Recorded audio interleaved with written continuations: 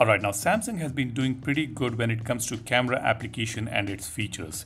And recently, Samsung did add an independent application called Expert RAW, which was available on the Galaxy Store. And now on One UI 5, this app has been integrated into the camera application. Now, if you have already installed this application on your phone, you can open Samsung camera application, tap on More. Here on the top left corner, you will see Expert RAW, which is integrated into the camera application itself. Now, this Expert RAW option enables us to capture better and high quality images with wider dynamic range. We can capture better images in low light conditions as well. That is the specialty of this particular application. And it also unlocks a lot more features when compared to the default features of Samsung camera. Another thing to note here is the photos are saved in both JPEG and RAW format, which means we will be able to edit these RAW formats in some of the latest softwares, and by default, Lightroom has been inbuilt inside the Expert RAW. After the raw image is being captured, we can open the image, and at the bottom left you will see this icon Lightroom, where we can edit the image to make it look much better. Now for this application, we have received a brand new update,